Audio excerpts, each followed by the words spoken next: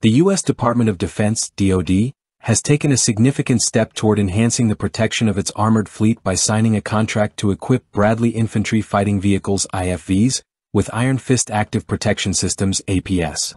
This initiative underscores the military's commitment to upgrading its combat vehicles to meet the evolving threats of modern warfare.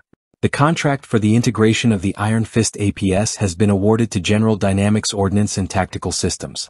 Valued at $191.2 million, the agreement will see the installation of these advanced protection systems on Bradley IFVs over the next 3 years, with completion set for July 31, 2027. While the exact number of systems to be installed remains unspecified, this investment marks a crucial enhancement in the defensive capabilities of the U.S. Army's ground forces. Funding for the acquisition comes from the budget allocated for assistance to Ukraine.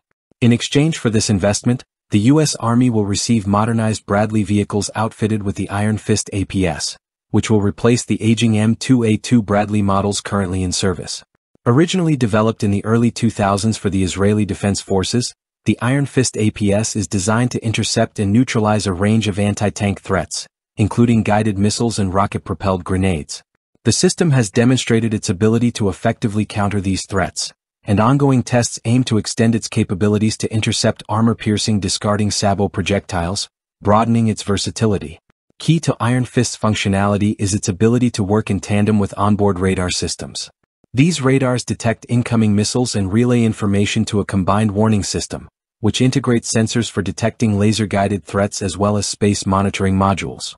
Together, these systems provide the Bradley IFVs with a comprehensive shield against enemy attacks, ensuring greater survivability on the battlefield. The acquisition of the Iron Fist APS is part of a broader initiative to modernize the U.S. Army's fleet of Bradley vehicles. Following the presentation of the M2A4E1 Bradley IFV, a modernized variant equipped with upgraded systems, the integration of Iron Fist represents another leap forward in enhancing the platform's defensive and operational capabilities. As the U.S. Army moves to procure this new model, the addition of active protection technology will significantly bolster the Bradley's performance in high-threat environments. The U.S. is not alone in recognizing the value of the Iron Fist APS. In a separate development, Israeli defense company Elbit Systems, which developed the Iron Fist, has secured a contract to supply the system to BAE Systems Hägglunds, the Swedish arm of BAE Systems. This contract signals growing international interest in the system, as nations seek to equip their armored fleets with state-of-the-art protection technologies. With modern battlefields posing an ever-increasing range of threats, from precision-guided missiles to advanced anti-armor weapons, the investment in active protection systems like Iron Fist is essential. The U.S. Army's decision to equip its Bradleys with this technology ensures that its armored units are better protected against evolving threats, enhancing the survivability and effectiveness of its forces.